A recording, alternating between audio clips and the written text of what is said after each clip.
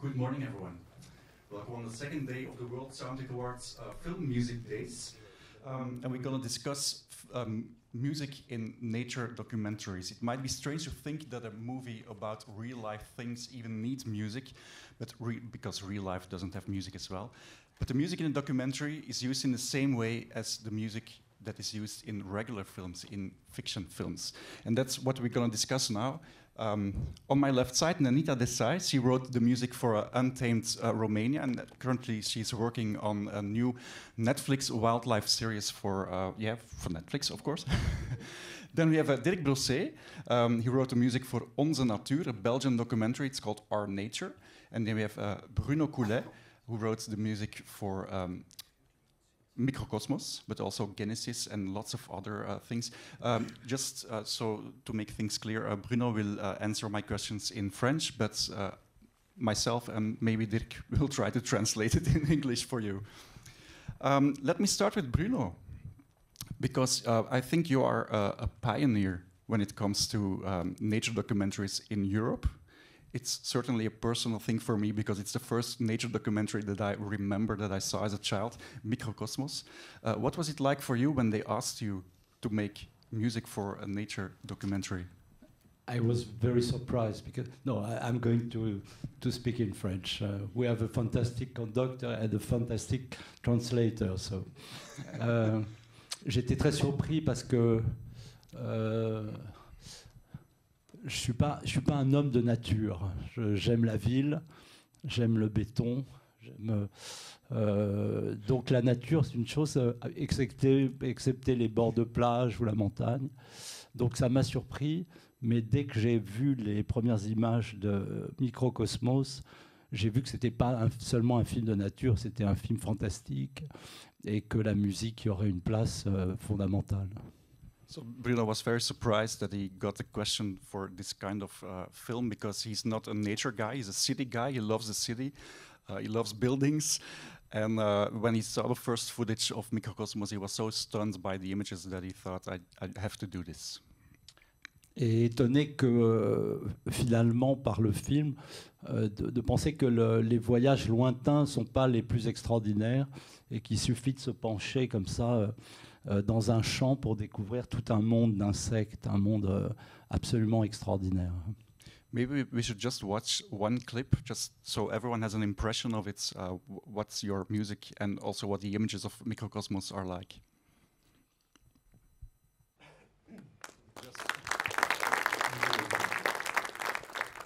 We just saw the... Sorry. It's the métamorphosis.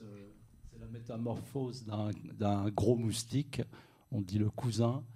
Et en fait, j'ai écrit un simple accord, mais qui passe en relais sur chaque pupitre de l'orchestre. Des bois, des cuivres, des cordes. Et il y a aussi une métamorphose de voix. Mon propre fils, qui malheureusement a mué depuis, mais lui aussi, chante une note et qui est prise en relais par une mezzo-soprane. Donc je crois que je ne suis pas sûr que le public qui n'est pas musicien se rende compte de ça, mais il sent quand même qu'il y a dans la musique quelque chose qui se transforme, qui se métamorphose. So we just saw the metamorphosis of a mosquito. And Bruno chose to use every piece of the orchestra in a... He wrote some kind of chords for every single piece of the orchestra to... It's the same chord, but the chord is going to the strings, the woodwinds. We'll dig into your work of progress later on. We have a special clip where we can see how you conduct and how you write music for the orchestra. I wanted to ask Dirk, because we have a clip from you as well, where we see the birth of little creatures. How did you choose the musical features to use? I started writing this music when they were still filming. So I didn't see any footage when I was writing, which is very difficult, which is the other way around. And I was working with the initial director, and he gave me some keywords that are all the same with all animals. It's the struggle to survive. It's finding food for the youngsters and procreation. So they give me some keywords, and he told me, please don't go in the direction of Walt Disney. I want completely something different, because the danger is that we as human beings, this is of course, the metamorphosis is really nice, but if one animal is killing the other, we with our human feelings, we go like, oh, he's the good one and the bad one. But in the nature, there is no good one and bad one, because you have to kill in order to survive. And I think what Walt Disney did, and I think Bambi is a great example, when the next animal in the chain is killing Bambi. We say, oh, the bastard, the beautiful Bambi died. Because again, I mean, if he doesn't kill, then his youngsters have no food. So the initial director told me, please stay away as far as you can from Walt Disney. But then the original director was fired after I had written a lot of music, because it started as a TV series that will be on TV from next January onwards. So it's 7 episodes. Every episode has between 35 and 40 minutes of music, so it's 3 hours and a half. So I already did a lot of work. And then all of a sudden there were 2 new directors. They say, hey, we love Walt Disney, and maybe we should add some human flavor. And then on top of that, they decided to, from the best bits of the 7 episodes, to make a film, which is now in the theaters. So I was really confused, and in the meantime, I got all the footage bit by bit. But then we had to do the recording of the music while they were still filming. So it was at the end, I said I will do my own thing. And basically, what I did, it's impossible to in such a short period of time, although I had time, but still write 4 hours of music. It's a lot. It's almost impossible. So I said everything that that we can see as humans with our eyes. Everything that we can, the birds in the sky and the animals that are just walking on the planet as we do. There, I will use acoustic music played by the orchestra, but everything we don't see. If we walk in the forest and we see a fallen tree, we have no idea what's happening under the tree. So all the things we don't see, there I will use electronic generated music, and these are the 2 languages that I used within this series and the feature film. Is that something, Bruno and Nainita, you can relate to, that directors often have their own idea of what it has to sound like? Yeah, no, absolutely. I mean, we're always serving the director's vision, and also with wildlife, it's life. It's the natural world. So for the last 60, 70 years on television, we have been experiencing the same stories. You know, I mean, it's, you know, life, birth, hunger, starvation, predatorial, you know, predators, and birth, and so on, and procreation. So it's the same history and cycle of wildlife. So how can we tell the same story in a different way? And that's the challenge. And so it's interesting your experience at the moment, Dirk, because I've been going through exactly the same thing myself. In fact, I was rewriting a cue at 2 o'clock this morning to make it more Bambi and fluffy-like. So yeah, anthropomorphizing, you know, putting these human characteristics and emotions on animals and how we experience what they're going through. You know, it's finding a way for us to connect emotionally with what's happening in the real world, isn't it? Yeah. But I think the key word for me was surprise. The surprise, and what I also discovered. Is that each animal, each creature, even the Homo sapiens, from the moment we see the light, we know what to do.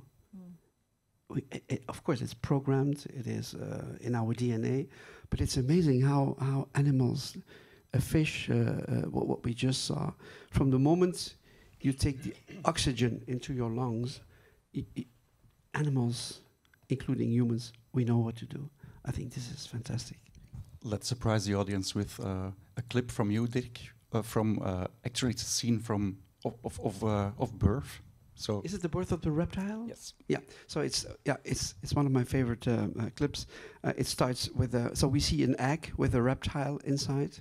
So the reptile doesn't know yet where it is and why it's here. We feel the heartbeat, and then the rest will be there. Yeah.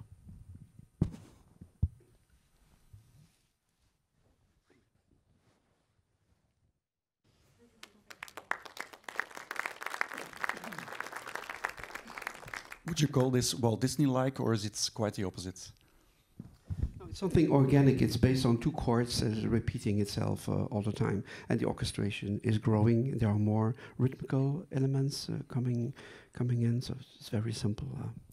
Bruno, you were telling that you write certain pieces for certain members of the orchestra, and then you record them separately. Maybe you can explain a bit how you do it? It depends on the projects. Sometimes I record with Dirk, very often the orchestra, but sometimes j'aime beaucoup enregistrer strate par strate. Par exemple, des jouets, un quatuor à cordes, un clavecin, et après l'orchestre. J'aime parce que ça me permet de créer plusieurs univers qui se mélangent dans la même musique. Ce serait impossible d'enregistrer tous ces éléments séparément, ensemble avec l'orchestre. J'aime beaucoup l'expérimentation. Pour moi, le cinéma, c'est pas seulement pour le musicien une façon d'illustrer les images, c'est aussi d'expérimenter. And to search the secret part of the film. So Bruno tries to experiment with the cinematical genre by writing for every member of the orchestra, and then he records it separately and then combines it afterwards just to look how it works. But we have a clip of it, so maybe we should just show it. Yeah, great.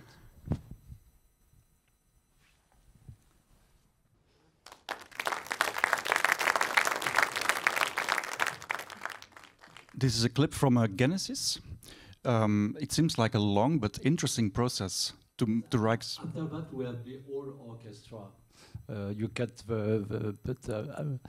ça continue avec l'orchestre qui augmente la masse instrumentale. So we cut the clip just a bit too early because yes, at the I end, think so. the orchestra comes together at the end of the clip. But we can see the progress, how you write this music, or how you record this music. I love to mix some, mélanger des éléments qui ne sont pas forcément des instruments de musique comme des jouets ou des choses complètement hétéroclites que je mélange à l'orchestre. So he tries to mix all these elements together and play with it. Question, Bruno. So you're recording all these elements, and then it like stems almost, and then do you rework it and edit it to the picture, or do you give it to the director and then they play with it and edit the film around the music? Non, j'écris la musique vraiment sur le montage. Tout est vraiment très précis. Et j'essaie au contraire il n'y a pas de retravail après, de montage sur la musique. Tout est déjà prévu dans l'écriture. So he writes the music based on the actual cutting of the film. Okay. And after they don't touch it anymore. Yeah. Which is very rare. Yeah. It is very rare, yes. Do you I'm experience? very lucky. But I kill the directors je tue les réalisateurs qui demandent le contraire. Et comme je ne suis pas doué pour Bambi, j'arrive à être assez autonome. He kills every director that tries to do the opposite. But I just want to say something here, not as a composer, but as a conductor. I know Bruno since more than 30 years, and I've conducted a lot of his scores, and each score he writes, it's a different universe.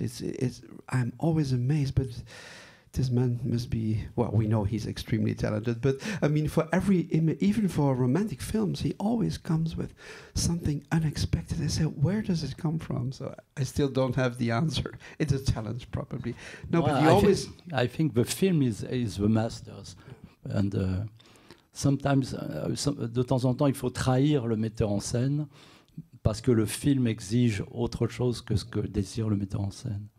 No, but I'm always very surprised that you always come with a different language, like we saw here. It's really out of the box what you do.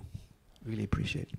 But I think the main question is: do you write when you write for a music for a nature documentary? Do you write a different kind of music than, for instance, you write for fiction? I think, yeah, definitely. It's a kind of a hybrid between scripted with actors, fiction and non-fiction, because it's heightened. You're having to work. There's a lot more responsibility on the music to help push and drive the story forward. So the emotions are very heightened, and you're giving characters to the animals and to the story of the scene. Yeah. Yeah, and you don't have to fight against dialogues. I still do. Well, it depends. Yeah, it depends. Sometimes, yes. But I think you have more freedom. Yes and not. I think it's a very good school for the students. For example, I teach music in the French Conservatory in Paris, and I push my students to write music for documentaries, because it's very interesting to try to find some en fait de quitter le réalisme pour it's interesting to search an aspect and de s'éloigner du réalisme pour trouver quelque chose de fictionnel, en fait, et la musique peut tout à fait faire ça. So you try to teach your students to escape from reality? Yes, I think it's very interesting to bring some fictional aspect to the music and to the film, far from the realistic of a film. Yes. But I think it's interesting that you try to push young people to compose for documentaries, because we live in an age where documentaries are very common. They are widely produced, so there's a lot of work there. Yes, mais beaucoup de jeunes pensent que la fiction, les films traditionnels sont plus intéressants que le documentaire. Et il y a beaucoup plus d'argent à gagner. So young people still think that writing music for other kinds of films is more interesting and is better paid. Is it true, Dirk? Yeah, I don't know. I think young people have to fight to get jobs, and I think they accept what's coming on their plate. The first, I mean, if it's a documentary, yes, and if it's a feature film, yes. The next clip we have prepared is from Our Nature. It's the spider clip. Yeah, the spider. This is a spider that lives in Belgium, probably also in other countries, and it only appears once. So it's living under the ground. And it comes only once to the surface every 3 years.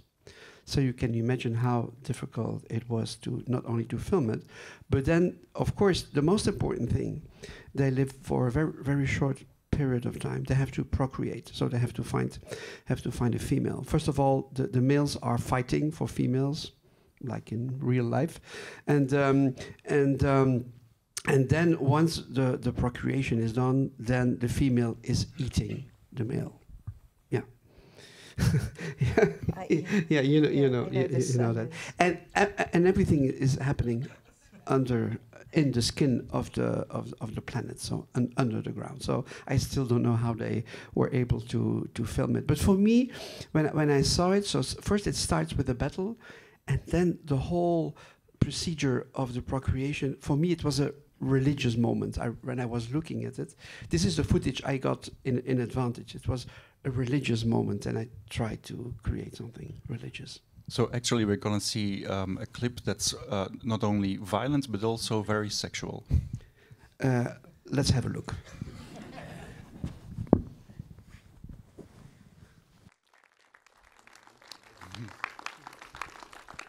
we're certainly not in Disneyland anymore. With this no, definitely not. And don't be inspired by my story, right? Yeah. I think it's an interesting example of how music and bruitage, sound effects, can go hand in hand, even in nature documentaries.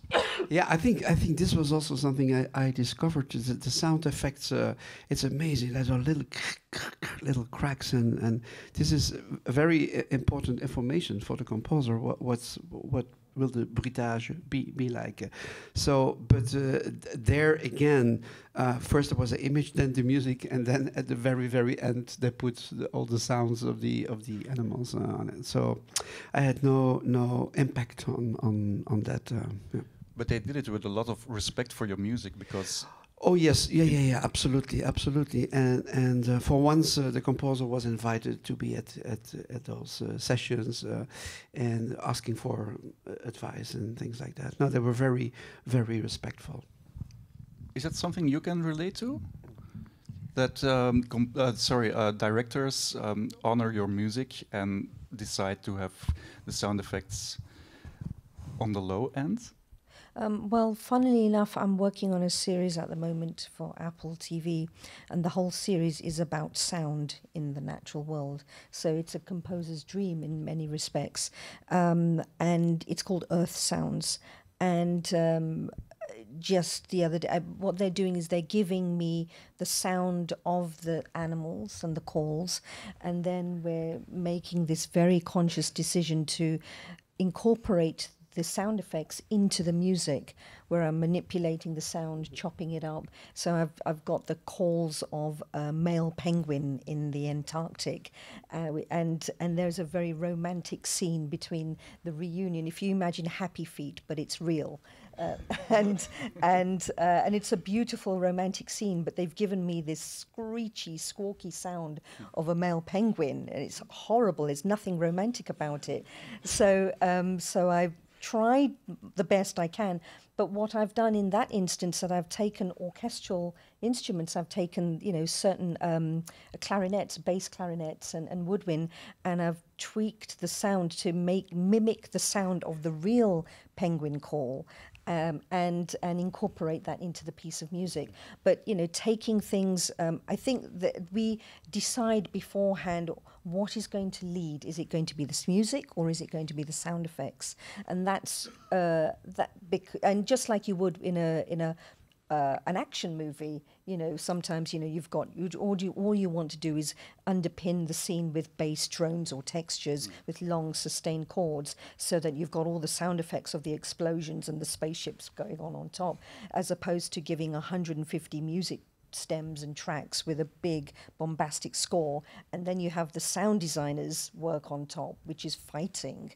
You just can't do that. So you have to have these discussions beforehand to not waste the composer's time, and be efficient in the way, the music and sound all has its place in the entire sonic landscape of the film, and it's working in harmony with the sound designer is really important. I think it's interesting to hear that actual real life, that nature can inspire you as a composer. It reminds me of Ennio Morricone, who used coyotes as a sound effect in one of his soundtracks. Yeah, I mean, it's like an orchestra of animals in a way, because they're giving me whale song, dolphin squeaks, animal calls, spiders, crackling, and using the sound of the environment as well. So using the wind and the rain and the heat in the deserts, and all these kinds of atmospheres, and build it into the music, so that it's like one entire immersive sonic experience, which is quite a fascinating way to work. Yeah.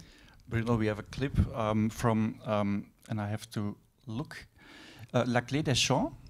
Is there something you would like to say before we see the clip?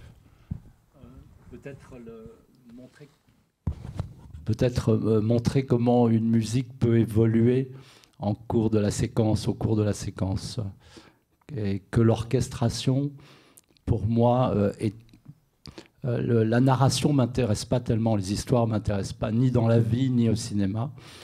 Ce qui m'intéresse, c'est la lumière du film, tout ce qui n'est pas, le non-dit, tout ce qui n'est pas exprimé. Et je trouve qu'il y a une corrélation entre les tonalités, bon, là, ça peut être la mineure pour les tonalités et la lumière des films, les couleurs des films. Pour moi, c'est impossible de mettre une tonalité spéciale sur une lumière qui appelle pour moi une autre tonalité. Il y a une correspondance qui est très subjective, mais entre l'écriture orchestrale, instrumentale, et la lumière, les couleurs du film. So you have, when we see the next clip, you have to beware of the music, that it evolves during the scene, and that the narration of the clip isn't that important for Bruno. It's more like the colors, the light. Maybe we should just watch it. Okay.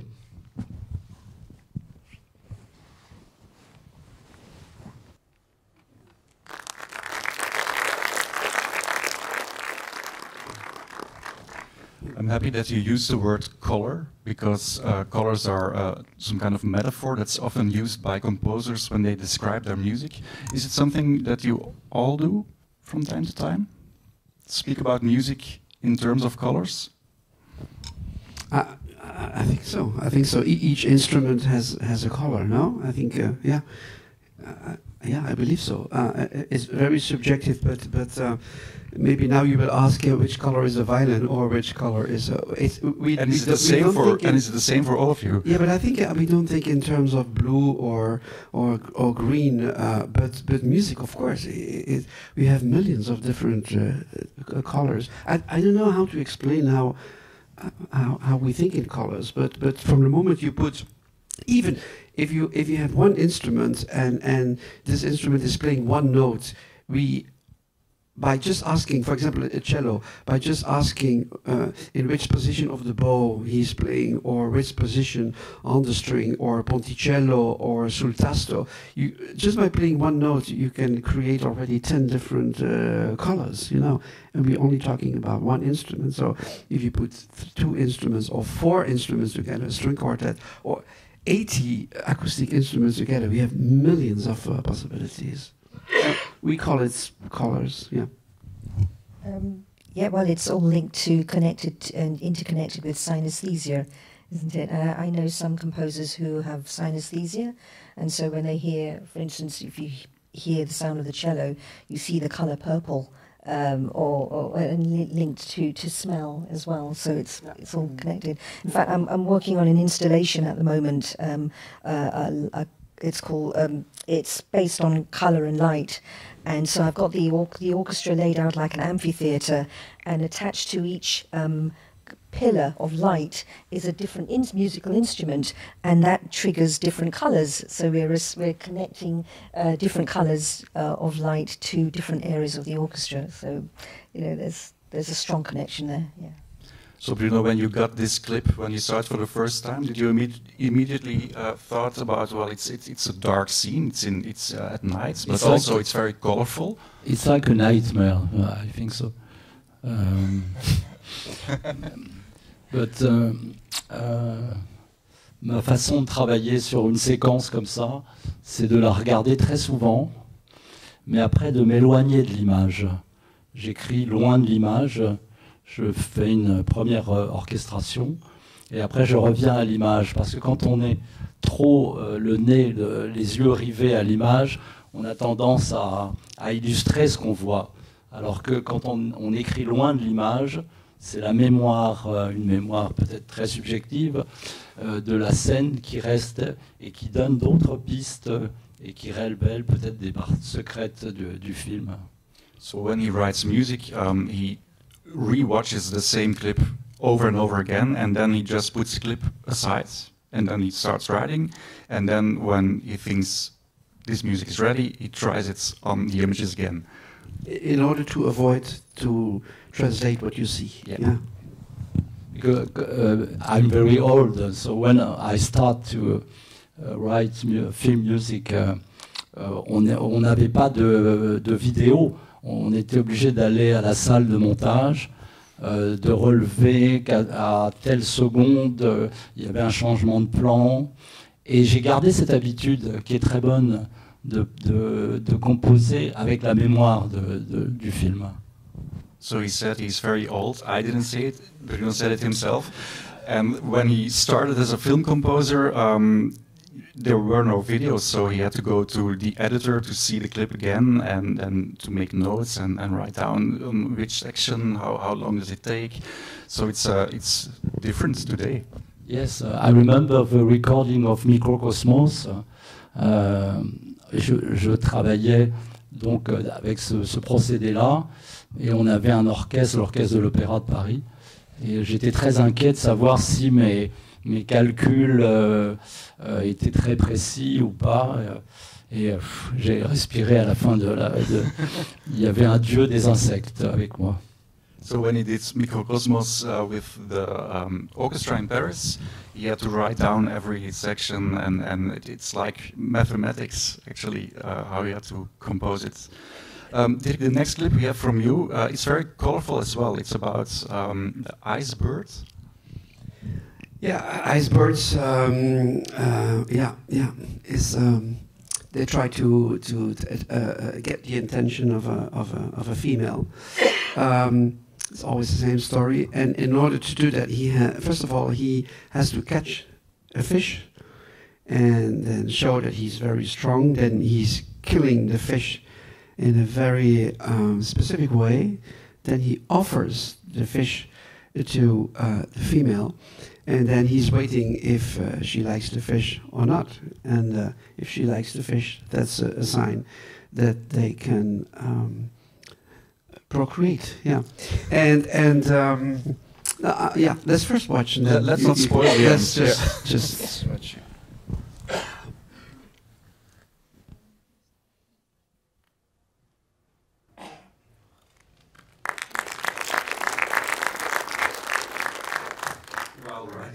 Did you think of colors or did you think of romance? I will tell you a secret that everybody should know. All the music was recorded. The budget was gone. Yeah.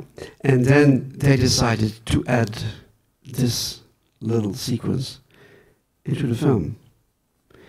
So first of all, I was panicking. I said, "Oh my God, what's going to happen?" Because we don't have time to go again in the studio to record, etc., etc. So then I was looking at the music that I already composed for this series, but nothing really matched with what we have seen. So then I went to my back catalog of classical works I had composed. As you know, I have quite a lot of that kind of things, and. We used music that already existed. I had no other choice. But the advantage was I selected. They told me about what they wanted, so I selected some cues. But then they edited the clip to the music, and this is why I think it's working very well. But so this particular cue, and there was another cue in the film. There are two cues. That were born that way. So, as I said before, the process was locked. No orchestra anymore. No time anymore. I had time, but I mean, they didn't have the time. So we were looking for a solution, and at the end, I think it's working very well. The gaps that you heard in the mixing is because of the voiceover. There is a voiceover. This is my question for you. When we were watching one of the previous clip, was there also a voiceover, or it's only image and music? Est-ce qu'il y avait une voix ou un narrateur à un certain moment? Non, pas dans ces films-là. Très peu. Très peu. Yeah. Okay. So the clip we saw from Bruno, there was a voiceover, but only for a short amount of time. Here there's a lot of talking. That's why the music go down and up and down and up. So actually we saw something special today because we saw it without the narration. Without the narration. I think all documentaries should be without narration. No, maybe with subtitles. No, I'm serious. Just subtitles. I prefer to have image, music and subtitles. Oui, parce que je trouve que le commentaire précise trop les choses. Moi, je trouve merveilleux de découvrir la nature comme un enfant qui la première fois se promène en forêt. Il a sa propre interprétation de ce qu'il voit et on ne lui explique pas ce qu'il a à voir. Et je pense que d'ailleurs la musique de film devrait être comme ça, pas prendre le spectateur par la main, mais lui lui ouvrir un monde imaginaire. So we don't have to take the audience by the hands. It would be more interesting to see a documentary without a voice and to watch it like a child's walking through a forest for the first time. Yes and no. Yes, of course, and no, of course. Because, for example, the story about the spider, if you know that it's only once in the 3 years that you can spot the spider, it makes it even more adventurous. You say, oh my God, this is very unique.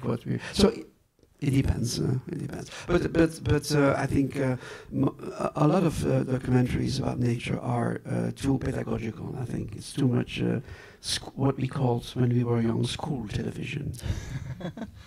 But you mentioned something interesting to me. Of course, everything you say, Dirk, is interesting. But since you said that there was no budget left to write more music and to record more music, do you feel, you three as composers, that music is often, it's always at the end of the line? It's, when we see the credits of a movie, it's at the end. You get involved most of the times at the end. So.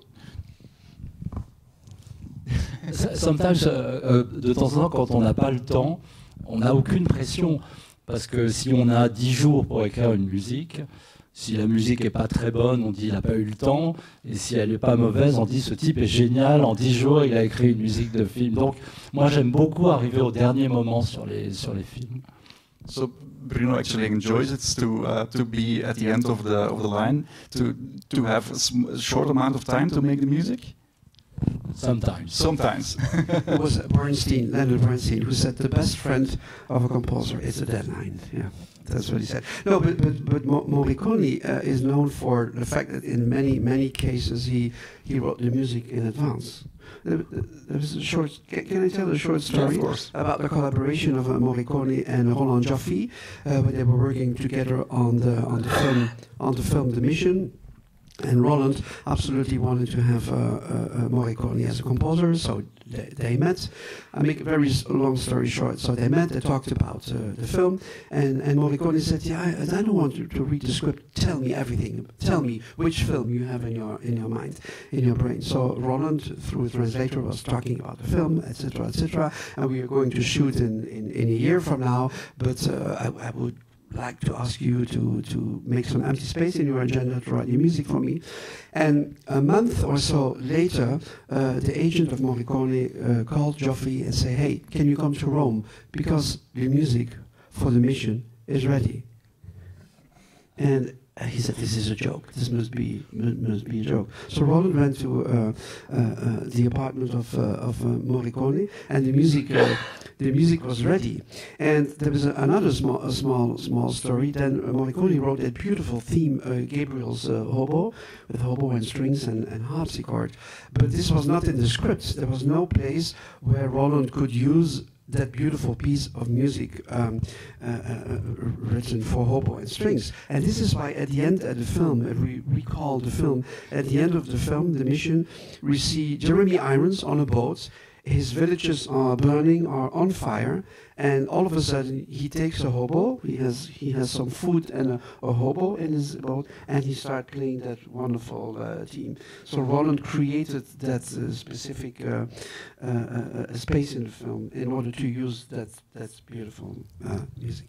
But I preferred also to be at the end of the chain, which was not the case in this collaboration. When you think of it, it's rather ridiculous that he had a hobo.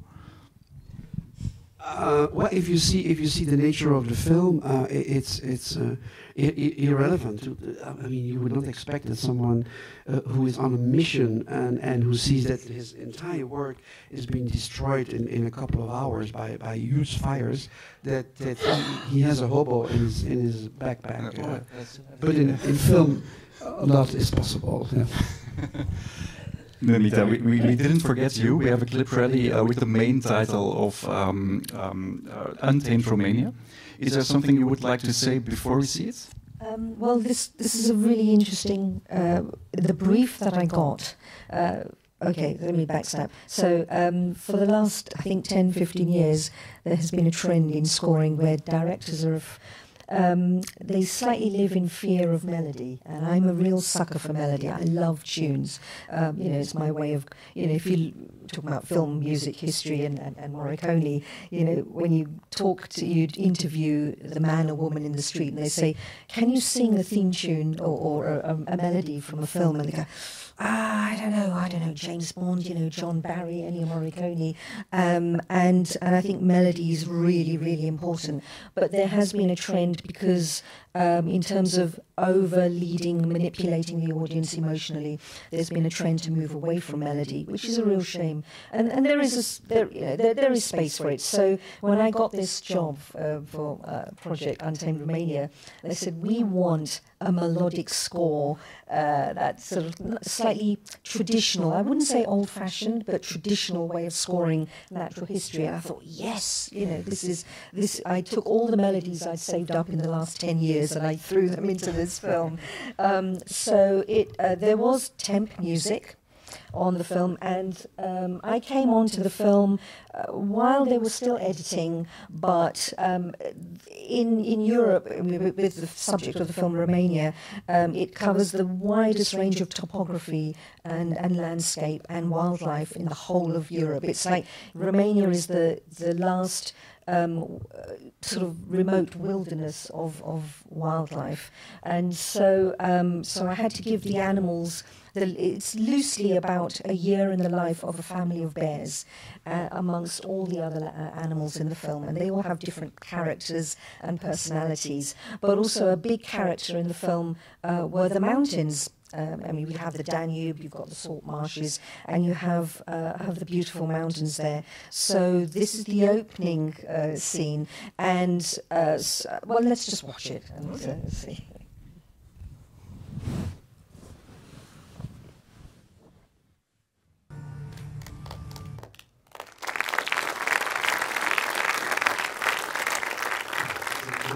What did you just say, Dirk? Come and see the concert tonight. No, this cue is on the concert tonight. Oh, wow. Tomorrow. It's tomorrow evening. Yeah, beautiful. Well, I heard the narrator say we see that the seasons change. That's often something they do in nature documentaries. We go from spring till spring. Is it something that can inspire you as well for the music? Yeah, so it's a year in the life of a family of bears in this landscape, and so that the mountains were a character, and so I really wanted to give credit to the woodwinds, because woodwinds tend not to be very fashionable in film scoring, and I love woodwinds. So I wanted to bring out, there's the undulating feel of the mountains, and have all these string runs, have the brass, but also the woodwinds as well. It's a thematic score in that there's a theme for the bears, and you hear the bears when they're the baby cubs and they're playful, and then they become giant monsters and they're predating on other animals. And it's interesting what you're saying about there is no winner or loser.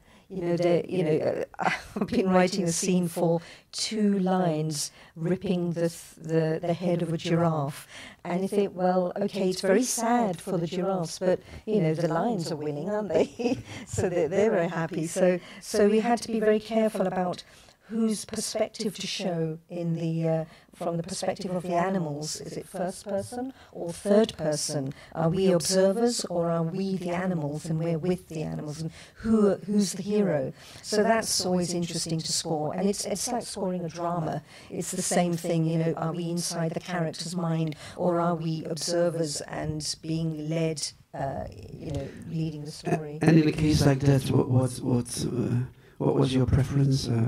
And on this one, it was like we are observers, and we're experiencing what's happening on screen. But on Predators, the other clip we're showing, it's a different experience. So this was a very orchestral score. And there's voiceover, and we're talking about voiceover. I kept the voiceover on because I always have the voice on, the dialogue on when I'm writing. For me, dialogue is king. It's like writing a song. I have, it's like the lead vocals in a song. And yes, of course, it's great to just have music and images, but I think there has to be a certain balance there with, this is not a science or educational documentary, but it's we have to empathize and understand a little bit of the science of what's happening, but also try and engage the audience in a way that you're taking them on an emotional experience and you want them to feel something and connect. And that's what the function of music and wildlife is, for me, to make the audience feel something and have empathy, especially in the changing times of climate change and what's happening with the world. It's heartbreaking to see what's happening, with only 120 snow leopards out there, and so and the extinction of animals and wildlife, and so wildlife filmmaking is this beautiful, incredible record of what's happening to the changing landscape. So for me personally, I feel conservation is important to me, and I feel it's a huge privilege and honor to write music and kind of treat it like an archival record of what's happening to the world, and to capture the beauty of the world in a way we've never seen it before. I mean, the orb spiders just were fantastic. I wrote a tango for that scene, that animal that you did, but a couple of years ago. But it's a huge privilege to sort of just record this, and for prosperity, so that we can show our great grandchildren, if we're still here, to see this is what the world used to look like and how it was. Yeah. Before we go to the final clip, I have a question for Dirk, because the series you wrote the music for, the Onze Natuur, Our Nature, used to be conceived as a project thematically. Each episode had another theme, but it was certainly not from season till season. And then suddenly there was a movie, and the movie is From Spring Till Spring. Did you have to rewrite the music for the film to make it match with the seasons?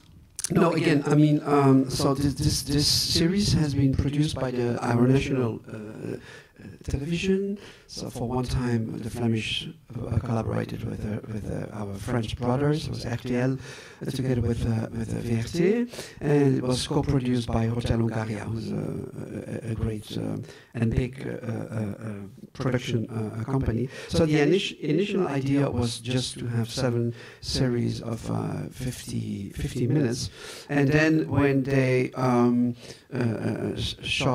the vision, during the vision of the episodes, everybody was very enthusiastic and said, yeah, we should make a film.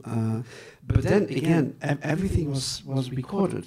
Everything was recorded. So, and I had a very nice budget to record with the Brussels Philharmonic, which is a great orchestra, by the way, which we all can hear the day after tomorrow. Yeah. So many concerts. So it's on Saturday concerts. Well, with tomorrow. Bruno's music and Nainita's music. But I had there was no way to rewrite. And of course, they took some sequences from the series, but they did some new editing, especially for the film.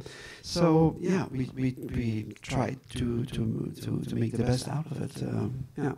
So we edited the music. This is something I did from the beginning. So it's completely different from what Bruno was saying. When he received the clips, he writes the music to the image. For me, it was impossible. So all the themes, most of the themes and most of the cues I wrote, it was a cues where you could very easily go in and out. Yeah, which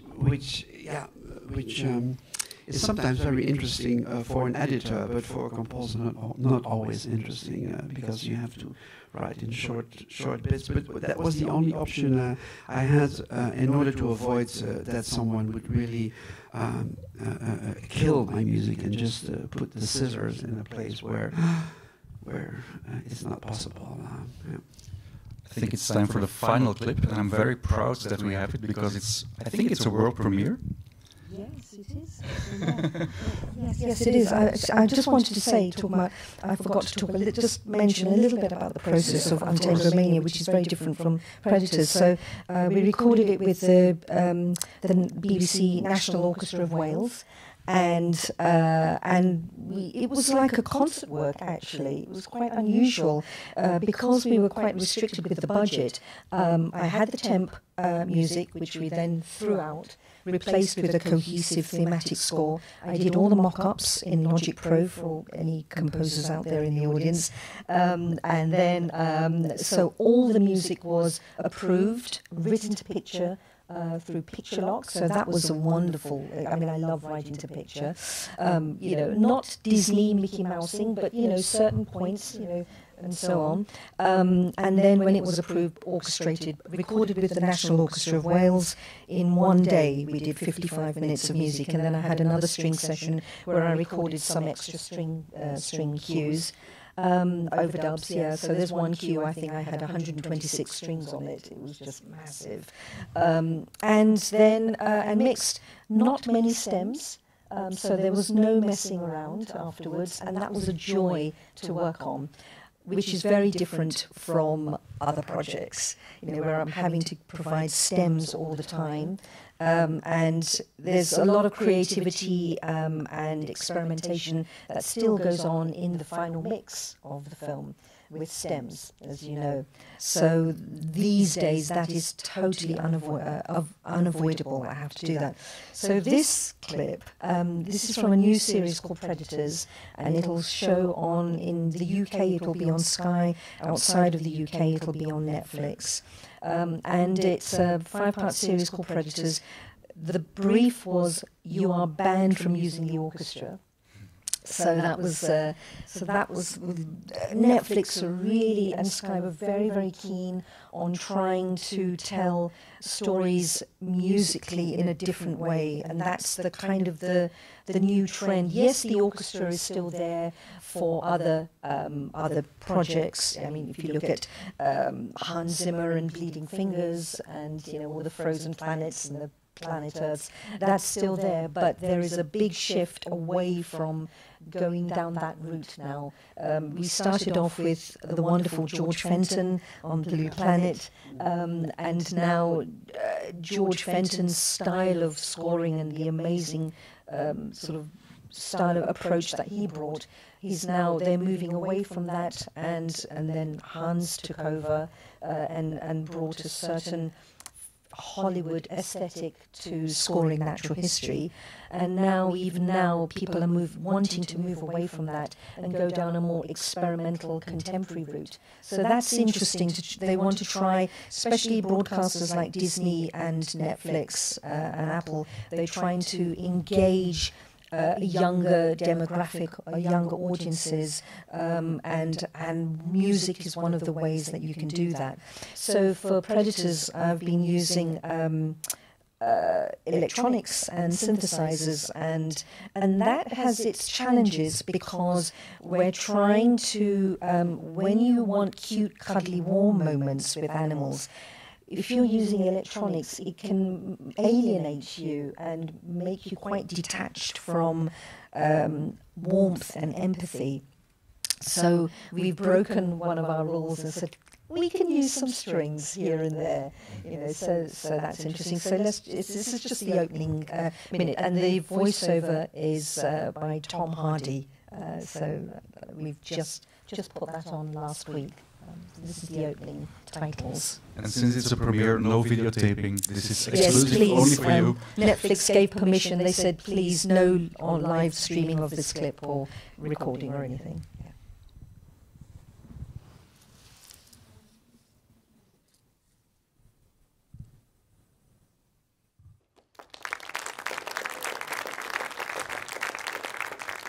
This might be a silly question, but is it cheaper to produce a score like this with only electronics? Yeah, actually, it is a little bit. Yeah, it is a bit. We don't have to, but then where the cost comes in is having to do endless versions and experimentation and working with synths, of course. But there's no live elements in this. But it's still a high-end premium project for Netflix. Yeah. Yeah, it's been an interesting journey working on this, and what else can I say about it? The voiceover has been challenging because I was writing. We have guide voiceover from the directors, and their voices are a little softer than Tom Hardy's. And so what happened is that the music was all approved, and the music was a lot harder and harder hitting. Working with the guide voiceover.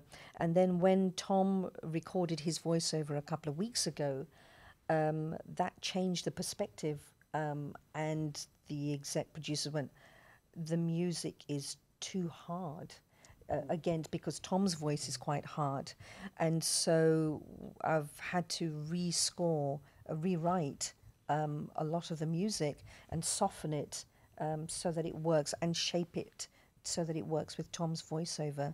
So, you know, what we were saying before about the voiceover and the music has to work hand in hand with the experience.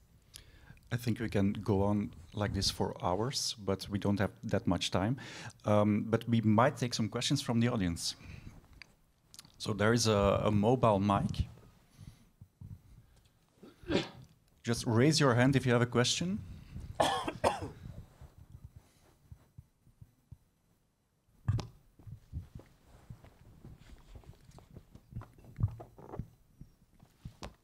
Hello. Thank you for this wide range of different ways approaching music and documentaries. And I have a question returning to this synesthesia. And especially for Bruno, what struck me is that the rhythm is always so important in what you deliver. And perhaps also for Dirk and Nainita, how you think about rhythm, because there is the rhythm of what is delivered by the image, but there is also the rhythm of the audience, and I have the impression that the music is very important to define the rhythm of the audience, how to look, and wow. I just have the question about rhythm, and it remembers me also Joubert, who was talking in 36, the composer Joubert, about synesthesia and rhythm, which for him was very, very important. Rhythm is incredibly important. I mean, when I'm composing, I'm setting the tempo for the scene, and also when the scene is presented with some sort of kind of scratch track, some sort of temp reference track, the editor and the director will be creating setting the foundation for the rhythm of the scene. So I've just been scoring a scene with two polar bears fighting, and the rhythm is incredibly important. They want it to be big and epic and heavy, but have space and show weight for the size of the animals as well. So the size of the animal can influence the rhythm, can't it, of the scene. Oh, vas-y. Pardon. Le rythme, c'est une chose très importante, c'est une très bonne question. Parfois, je pense qu'on peut contredire le rythme de l'image et par exemple, sur des mouvements très rapides, créer une musique très lente, élégiaque, et ça remet en scène la séquence. Le rythme est fondamental. Parfois, il ne faut pas épouser le rythme de l'image. Ce n'est pas parce que l'image va vite que la musique doit aller vite. Du coup, là, on peut amener même une chose un peu sacrée avec la musique sur des moments rapides et une musique extrêmement lente. Et inversement, sur des mouvements longs, avoir une musique rapide. Pour la synesthésie, moi j'ai un peu ça. C'est-à-dire que les tonalités ont une couleur pour moi. Quand j'entends Ré mineur Ça a une couleur, ou par exemple, sur du orange, je ne pourrais pas mettre du sol majeur. Mais c'est très subjectif, c'est très personnel. So when it comes to rhythm, Bruno tries not to follow what you see on the screen. So it's not because there's a certain movement or animals crossing by on a certain speed that it has to be fast music. It can be slow music. Yeah, I fully agree with this. And I think it also influences the way we look at the picture. I think if you have a scene where a lot of things are happening, like a fight, and you use a rhythm in a very, very high tempo, I believe you see less than whether you have a contrapuntal approach with the rhythm, and vice versa. If you see a slow sequence and you put music in a high tempo, the perception is that it goes slower, that it goes faster. So, and then sometimes, from my experience, you have a tempo when you look at a film and the sequence. You have to score. You have a tempo in mind. And you through the demo, you look at it and you say, oh, it's right, it's absolutely right. Then you go to the orchestra, and you have a different perception about rhythm, and rhythm. And now I'm talking as a conductor who is conducting a lot of the music by my colleagues. Every day, the concept of the rhythm is different. For example, of course, in previous times, composers they only give you a very vague indication, like andante, moderato, or allegro. But allegro, which means fast, 200 years meant something completely different than today. But even the concept of tempo 100, now those two composers, they give very clear indications about the tempo. Of course, because it's film music, it should match with the film. But still, 100 today can be different tomorrow or in an hour from now in the perception. So it's very subjective, I believe. Walter Murch, the editor, the legendary editor, wrote this book about editing, and in it he talks about the perception of time and rhythm. And basically, if you watch a scene without music, it can drag on and be very slow. And then as soon as you put music onto it, your whole perception of time changes, because it goes by, psychologically, it goes by much faster than, and so that's why, one of the reasons why directors put temporary music onto the film, to help them, because it affects their perception of time in the yes, scene. But I think temp music is very dangerous for the composer. I think the temp music is the enemy of a composer, because he doesn't discover a film without music, and it's impossible to experiment and to try to find a special music for the film. When you receive and you watch the film with the temp music, le compositeur a une bonne oreille, il a tendance à être marqué par ce qu'il entend, et il refait un peu ce qu'il a. Je trouve que c'est très très dangereux. C'est une très très mauvaise habitude. Moi, je les écoute jamais.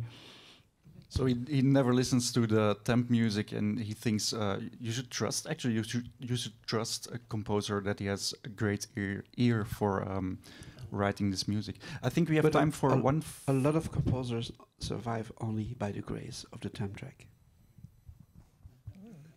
That might be stuff for that. Yeah, that's for another panel talk, Dirk. Maybe we have time for one final question.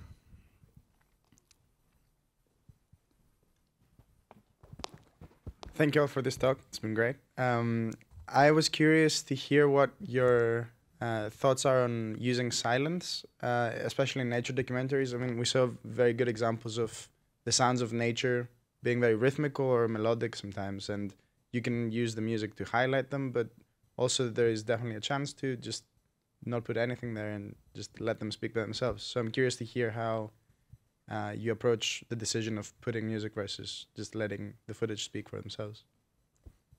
Well, I mean, I have a background in sound design. That's how I started off. And so to me, silence is music as well.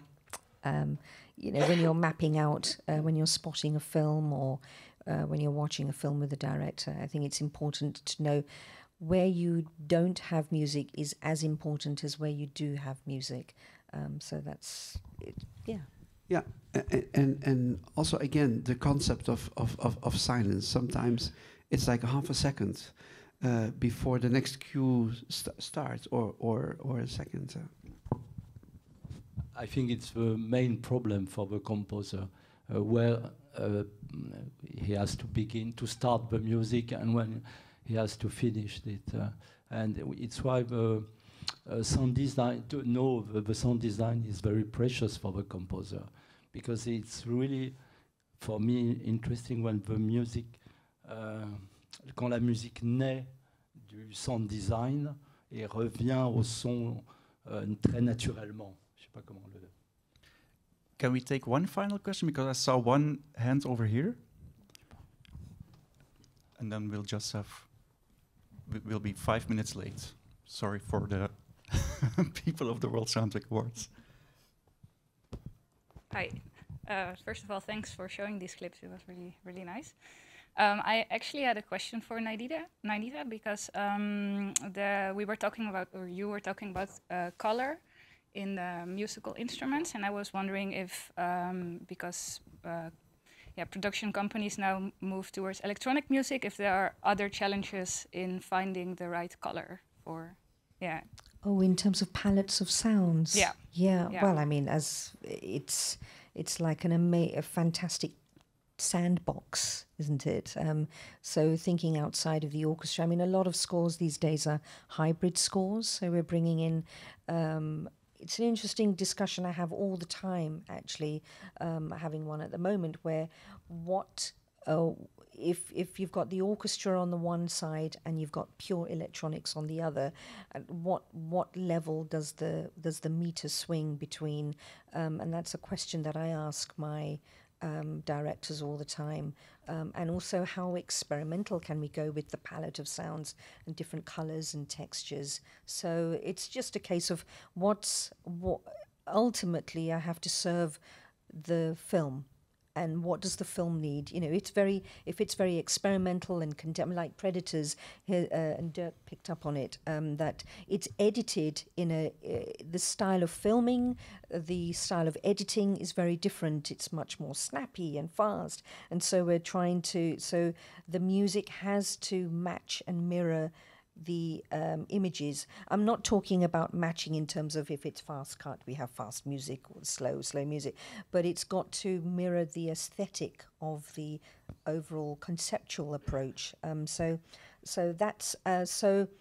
it's a very exciting time to be a composer, I think, because we have so much at our fingertips that when composing, it's important, I think, to reduce the possibilities and create barriers for ourselves. Otherwise, we would never. I mean, the music that I was writing 20 years ago is possibly more creative than the music I'm writing now, because I can do anything now. When I started out, all I had was a small computer with 3 sound modules and very, very limited resources and low budgets.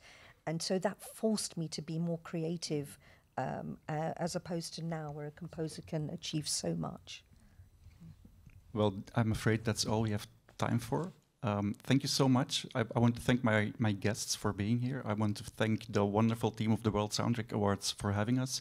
And also you, the audience, thank you so much for being here, for joining us for this session. And please enjoy the rest of the festival.